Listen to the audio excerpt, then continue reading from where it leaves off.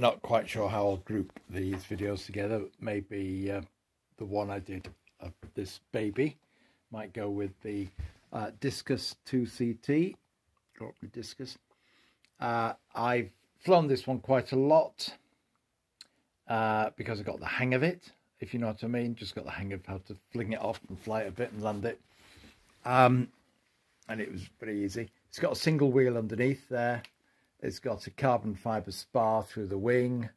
The wing has seen some damage. As I say, it's been used a fair bit. That needs re-inking on. That red dot there, so you know which way it's pointing. I've added sellotape to the leading edge of the wing just to reinforce that a bit. I'm not sure where the cover for this is. It may be completely lost, in which case it flies without it. It's got no lead on the front at the moment. I'm not quite sure where the centre of gravity is. As I've said before about the centre of gravity being about a third back on the wing for it to be balanced. This one I've fitted with a servo, with a receiver which runs off my Spectrum, so I don't need crystals. I could go up to the flying site and it pairs up with my Spectrum, and I don't need to worry about anybody else and frequencies as I did do with the ones with the older fashioned technology running off the Futaba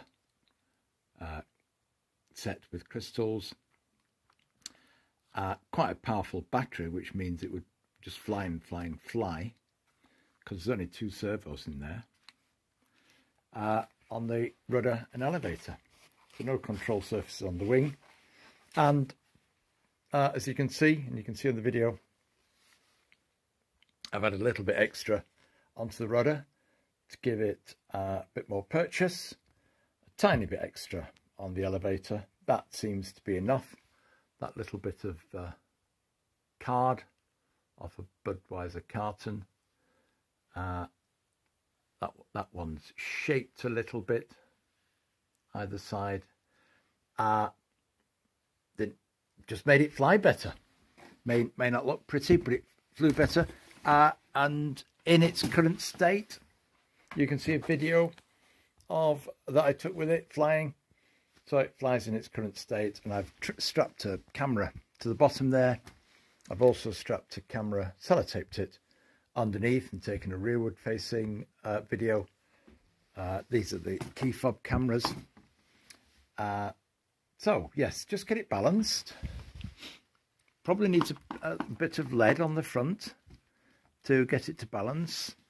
You don't need to touch it in any way. You can improve it. It's a well battered thing.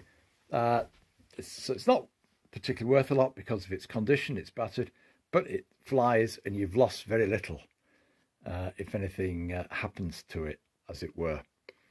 And I had great fun with it, and I'm not a very skillful flyer. It was very easy, and it glides itself. Get it trimmed properly. Well, just throw it across a field and just get it balanced so that it just glides and lands on its own. Once you've got it with the centre of gravity like, so it will just fly like the chuckie glider that that one was made out of, then you can throw it off the slope. But when you throw it off the slope, to get it to penetrate, this is what I find. You need a little bit of lead on the front, so you move the centre of gravity forwards over what you would do for normal straight gliding on the flat, and then you'll find a position on your elevator. You might have to tip its nose down a little bit at times, but or up a little bit, just so you get the optimum lift. You don't want it to stall, you want it to fly, and you'll have a lot of fun with that. Well, I've had a lot of fun with that. It's up to you what you do. Very low cost gliding. Here's what you can buy for a few quid. 2 pieces of foam basically, fuselage, wing, well, 3 pieces. There's a little tail plane in there. Put it together, preset something, throw it off and it will glide. Yep, it's just a chuck away glider. This is what you can do with it. Okay, hacking it about a bit. So, first of all, a little bit of the tailplane is cut and a micro servo embedded in there, and that operates the elevator at the back. So you've got an elevator on the back operated from a little servo. Nicely executed there. And then in the wings you've got ailerons operated from a single servo, so they're not going to have anything that's going to go up and down together, but they will give you your turning moment by twisting it from left to right. And then inside here, pull that wire back. You've got the space carved out, ready for your little receiver and a battery. Yep, 2 channels is all that's needed. Micro receiver, tiny little battery is all that's needed, and you've got a very straightforward, nice little glider.